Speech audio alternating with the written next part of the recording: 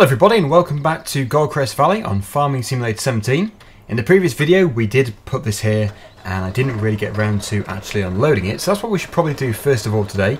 But also today we do need to do some spraying, and I was hoping to do a bit of forestry as well, but we'll have to see. I was just looking at the Combine Harvester, and we have that harvester on pretty much every map, whether it's a Massey Ferguson or a reskin. So I think at some point it would be quite nice to replace it with something different. Not necessarily this map, but on one of the maps, possibly the Wexcombe Manor Farm map, because that one is, well, it's the newest map that we're doing, and well, I like it a lot.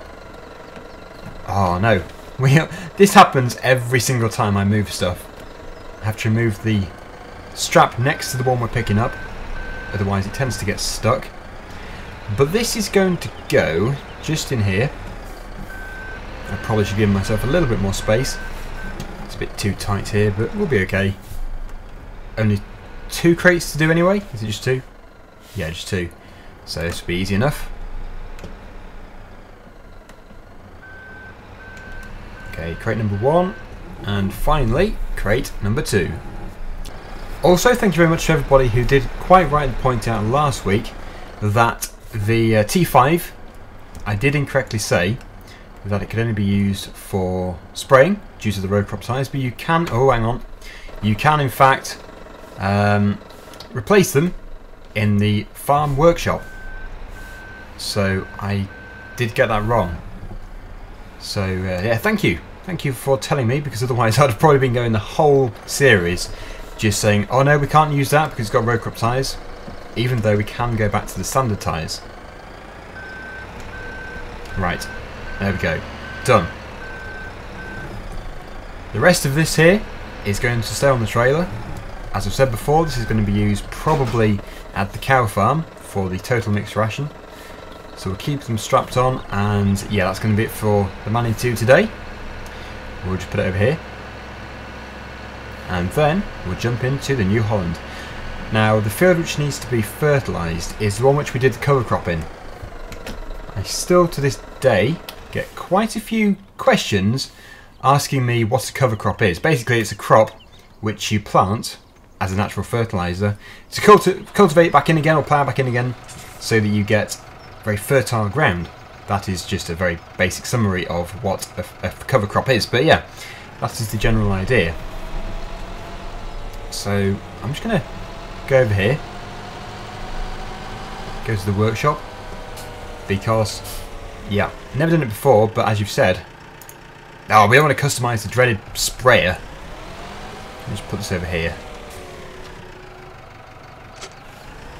Yes, we want to customise the tractor, so I should be able to see it shouldn't cost us any more for standard tyres. Yes, there you go, 0. So yes, thank you for letting me know. I wouldn't have known otherwise. I probably would have worked it out eventually, but it takes me a while to get used to stuff. It's just the way I am. But today we do need the row crop tyres, so all we're going to need is some liquid fertiliser. We do have some over here in the IBC. And we've got quite a good store here. I don't know if we should store the fertiliser with the seed, but we are doing, just for today. Hopefully that'll fill it to the top. Good. Fantastic. And yes, here we go, onto the map. Let's just see. So, field 19 is good. Field 24 has got no fertiliser on it at all. Same with 14. Field 8 is okay though. So, yeah. I think 24 is going to be our priority. Although, it's ready to harvest. So that is a bit of an issue. But I think we should still do it, because otherwise we are really going to be lacking in yield here. It's going to look a little bit strange spraying this crop as it is, but yeah, it's worth it, definitely. And then we'll come back and do field 14, as that needs to be done too. Now, I also haven't done any sort of contracting jobs recently. I think it was nice to do them. I do want to do a few more, but I think for video purposes there's only so many you can do before it gets a bit repetitive. but certainly we'll do more, possibly today. And to do this job, I'm going to be using the GPS. This tractor is built in with GPS, as you can see here, near the door there, or window. Yeah, New Holland do have doors on the right hand side, don't they? Some tractors don't. Most do. It's looking a bit thin, this crop. So that's quite good. Just there. So I think that is fairly central. It looks central. Although, yes, that's not right. We need to set that across a bit, the course. It's about there. And auto set this, that's fine. Put the GPS on. Put it onto cruise control. And off we go.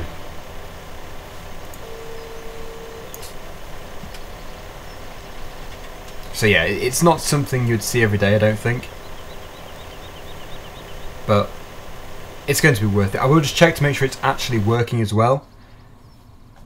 Otherwise this would be a total waste of time, but it should work. Yes it is, good. I did just see the light blue mark there. Alright, stopped. That means we're wasting fertiliser.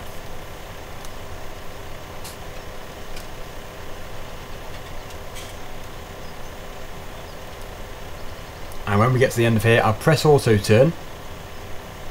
I'm starting to get used to it. So it's a good function, very good function. But I need to remember to turn the sprayer off first. Very important. As you can see, it's doing all fours. And it'll be perfectly aligned going back down here again. So yeah, there's a lot to be said for GPS. It is very good. Okay, so I think we are virtually finished. We just have to auto steer to the right once more, and then we will be done. So we'll switch that off there. Turn right automatically. Watch the traffic. And put the sprayer back on again. Now is that going to be reaching to the edge? I think it is. Look at that. This field was obviously designed to be perfect for the sprayer. That couldn't have been a better fit. We have got absolutely 0% wastage here.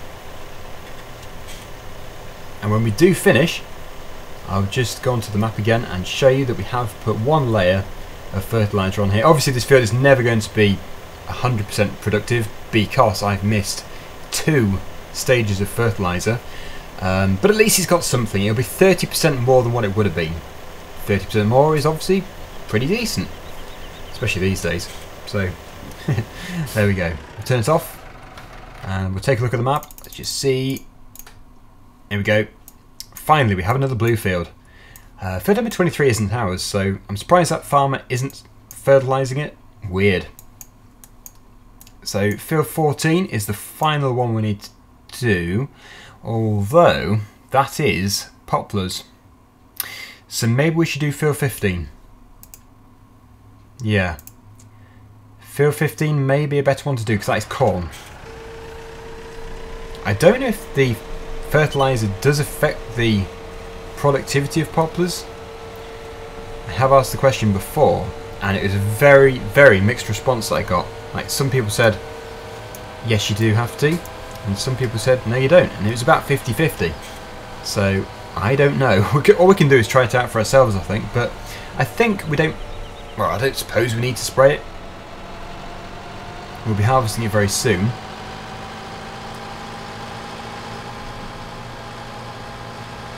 But here we are. This is the maize field. This will take no time at all. This is a harder field to do though with the auto steer. We might have to do it ourselves. After all, we are still human. We can still turn a wheel. Right, that is obviously set way across.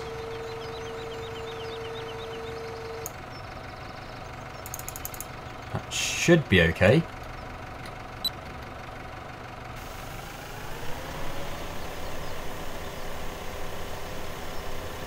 Is that actually working?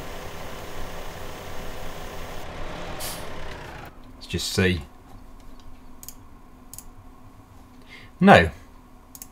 So I would say that it's already been fertilised for this stage, so we can't do it. It is only one fertilisation stage per growth stage, if you get what I mean. Yes, so we'll have to come back to that later on. So for today, we'll put this away. We can still fertilise it, but we're going to have to wait for it to grow a bit.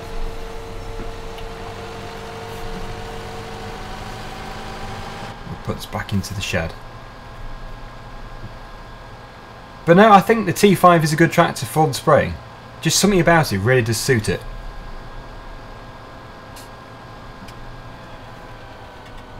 And I suppose we don't even have to be in that side there. We could go in here with all of the other chemicals and seed and everything.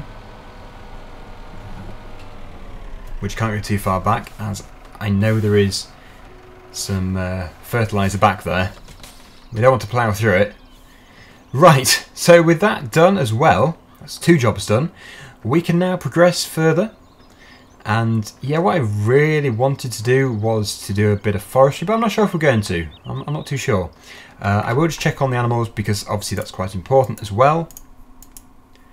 So cleanliness is obviously awful. Oh, we should probably move the Lely Juno to the pigs. Yes. Do we have anything over there? Don't think we do. We could drive it ourselves. It would be very slow, but it would also be very hilarious. No, I think we probably should transport it on a tractor. Yes. Yeah, I know I'm not the best at using this thing. There are some brilliant tutorials out there. I have watched them, but I think, you know, because this is just the way I am, I'm going to just stick with my awful method. As awful as it is, I know. But yeah, let me just put it out to be able to be transported, which I think is with that thing there. And now we'll tab across to a tractor. Maybe this one. Yep, this one will do. Now you can move it on anything. You can move it on a telehandler, you can move it on a tractor, pretty much anything which can pick something up, I believe. So yeah, I just prefer using the tractor. There's the poplars. Are they growing well? What's the growth rate like? It is on slow. I'll put it on normal. Otherwise it would be a bit too slow.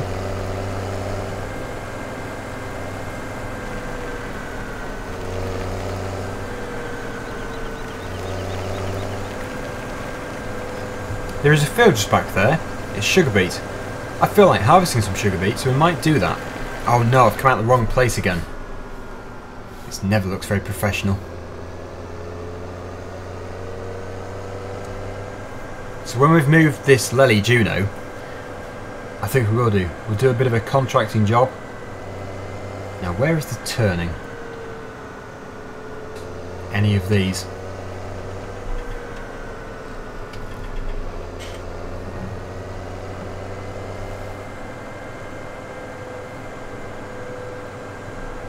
Here are the cows.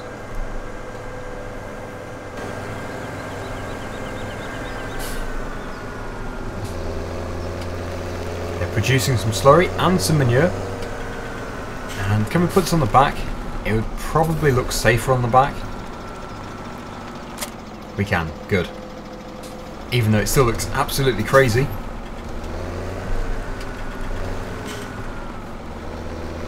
Now ideally, we should have one of these at every place, like one at the pigs, one at the cows and one at the sheep. But they are, I think, £12,000 each. So pretty expensive equipment, especially when you can just use, for example, the Manitou with a bucket. But I like the idea of it. Yeah, this field just up here, this is the one I'm looking at, and, well, I don't know how much money we would get from it. It's not huge, but I'm guessing they're going to be using the trailed harvester. The trailed harvester is nice, but it's just very, very slow. So the time they're going to put on this is probably huge. 6 minutes 22. Ah, that's because it's spraying. We'll come back to it. Actually, no, we won't come back to it. We'll do that now. We'll get that done using a different machine. Oh, wow. Using the Fendt Farmer. I'll take it. I like this tractor. I don't know what it is about it, but I just love it.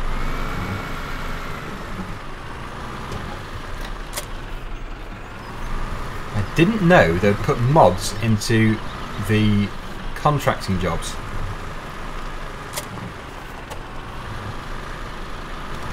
Now I doubt the Fent farmer is going to have GPS, so we'll have to do it our own way.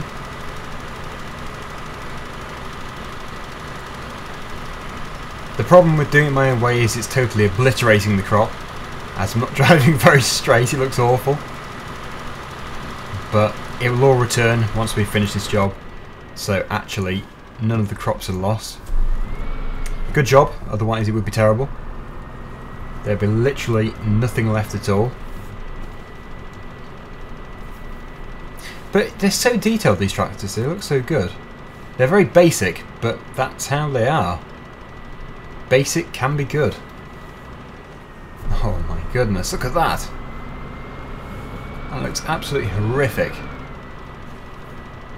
I'm certainly blitzing this job.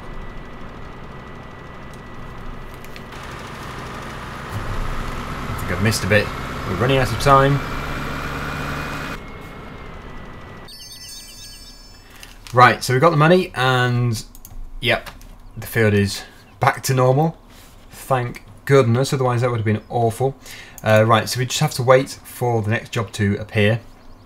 So the fertiliser has to be washed in, it has to do its job. And yeah, they're still growing, they're not quite ready, so it might not be today. We'll continue our journey up to the pig farm after that awful attempt at fertilising. That's the thing with the smaller stuff. If you don't use GPS, it is quite hard to make it very neat. Especially if you're timed. If you're doing it in your own time, it would be much easier. But no, that was nice. I like to use the Fent. Nice Fent, that. Now we just have to use this thing on the back. I am just going to literally drive it as I did before. Some of you will probably hate that, but it's actually a very, very small work area over at the pigs, so it's not going to take very long at all. And we can empty it straight into the trough.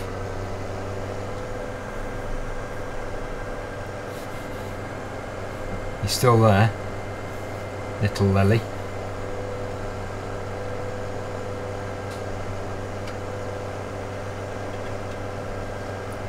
Here we go. And it is very, very messy.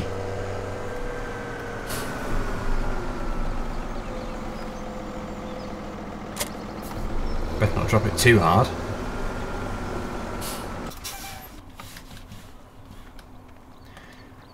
We seem to have less pigs than normal. It looks like we've got less. That's weird. Close that up. Right. So we have to put the beacon on straight away. It is unloading directly into the trough. There we go, you see? Nice and neat. Wasn't too hard. Good. So we don't have a charging station here, but it doesn't really matter.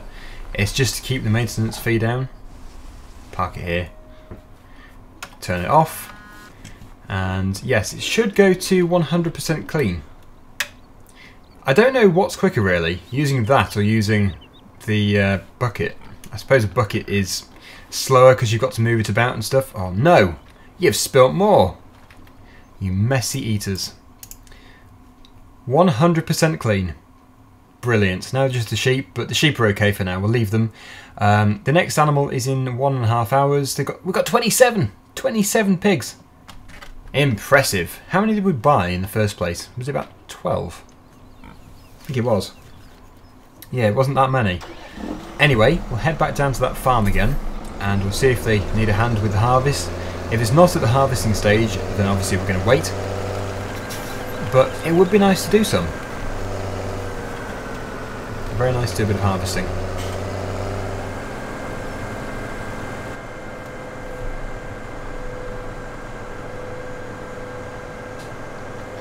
And here we are back at the field. There is another field just over there, but it's probably at the same stage. We shall see. Now, it's very important I don't park too close to the spawn place for the other machines. It doesn't look ready. It looks too small.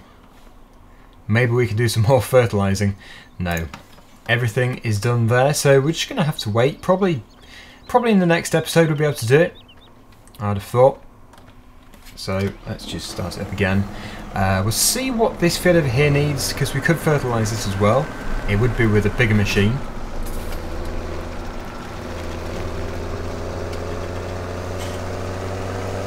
That is the good thing about the contracting. It is just pretty much instant money. Just do a job, get paid. Whereas if we're doing our own fields, then we'd have to obviously grow the crop, then harvest the crop, and then eventually we'd be paid from whatever yield there is. No space. Always go too close. Go over here. That should do. Right, so that is ready to harvest. 77 minutes. I would do it, but we've done a big sugar beet harvesting job before, and to be honest, it took a very long time. And the pay now isn't as good, so I think we'll probably try and find a different job to do. I want to do sugar beet harvesting, but just not a field that big. It is just too big. So let's have a bit of a tour, try and find a different job to do. What's this field over here? Where is the marker for it? This also is a huge... oh, it's over here. This also is a huge field. It looks like it needs to be seeded. We can seed it, or use GPS if that is the job that's required. Otherwise, I'm guessing it'll be fertilising. Most likely slurry. I think you'd usually do that before cultivating, I'm not too sure. Let's just see. Let's see what they've got to say. Yes, it is indeed slurry. We'll do it, but I'll just turn this off. Slurry is quite a fun job, especially with this massive slurry spreader. We use the S series. I don't really use too many vouchers, so yeah, the S series will be quite a fun tractor to use. I don't really know why we get the front weight every time, because we don't need the front weight necessarily. Maybe we do with this, but some jobs we certainly don't. Do we have GPS? Do we have GPS? Probably not, but I want to use it anyway, because as you've seen, I make a terrible effort when it comes to doing this kind of thing. It's like a snake. That's how wiggly it is.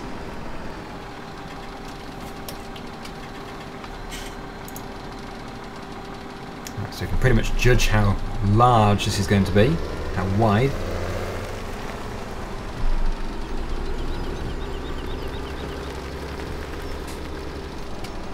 Is that about right? We need to slide this across a bit. There we go. Put the GPS on. And off we go. And we have an endless supply of slurry.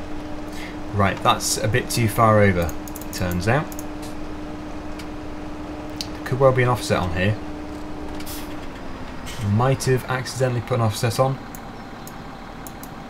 I don't know why I would have done, but yeah, I think I have done.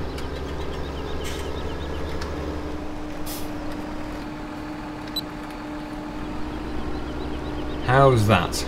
Should be perfect, I'm hoping. 0% offset and totally aligned. Perfect. Good. Right. Okay, the front weight has decided to go all the way down to the ground. Must have caught the wrong button. But yes, that is looking much better.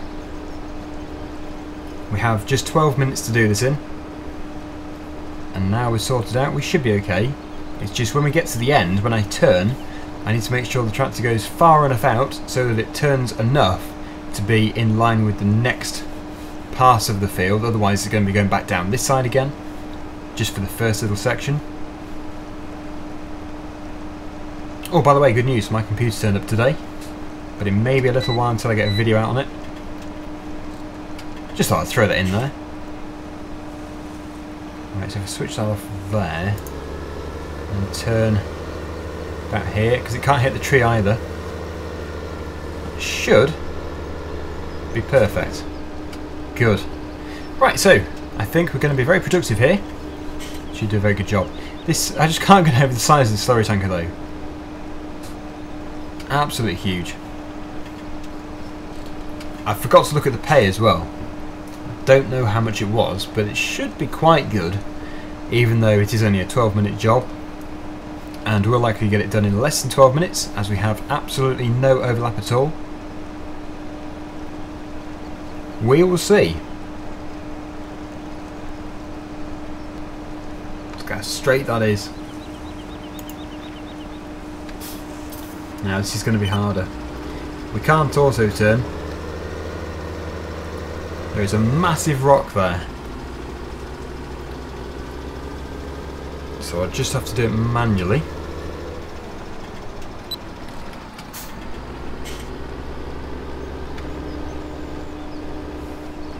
It's good enough, it will do. But just a few more up and down like this and we'll be done. It's always nice when you do a neat job. Especially, I think we should probably forget about that episode with the Fent farmer back there. Oh dear, that did not look too good. And I can't believe the farmer at the end said, "Great work." Really? You must be blind, that was awful work. I should have been sacked, I should have had no pay at all, that was just awful. What GPS does for you is really good. So as you can see, it is not going to cover the entire field. We might have to come back down this bit, but as we've said before, there is a leeway, so I don't know. If we do have to come back up again, then it will be only a very small fraction of what there is there. It might even take the job at the end of here. We shall see. But no doubt about it, the GPS is just so handy. Do a bit of a zoom in here. I always like looking at the tyres on these machines to see how heavy the machine is. I suppose it could just be the tyre pressure, which is low.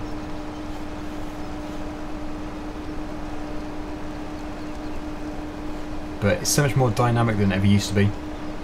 It's very good. So looking at the progress bar up there, we're going to be close, but it looks... Oh, will we do it? It looks like we're just about not going to do it. Let's just see. Maybe we will. Look at this. That always happens though.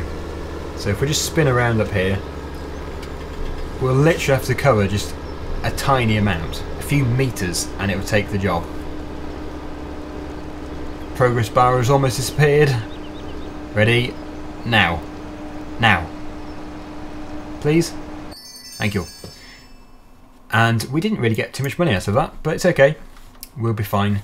Next job is nothing. So, we probably won't be doing any more on here anyway, but hopefully in the next episode we'll be doing that sugar beet field over there. The one I made a bit of a mess of.